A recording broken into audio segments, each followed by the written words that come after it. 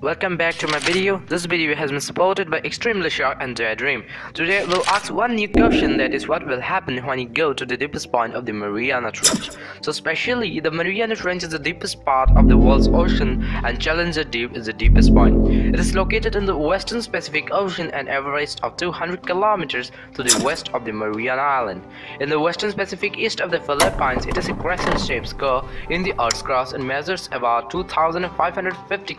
It reaches a maximum known depth of 10,994 meters, which is about 1.6 kilometers more than the peak of the Mount Everest. And for comparison, if Mount Everest were been dropped in the trench at this point, its peak would still be left over 1.6 kilometer to come over the water level. In case the deepest point human ever dived at is 332 meters by Ahmed Curve. For instance, after the depth of the 1000 meters, you will see nothing because sunlight can't reach that much far.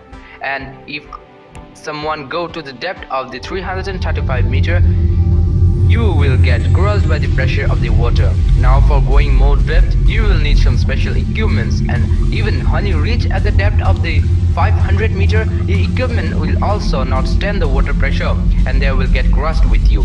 So our answer is simple: we will all die if we are sent to the deepest point of the Mariana Trench. Till these days, nobody knows what lies beyond the Mariana Trench.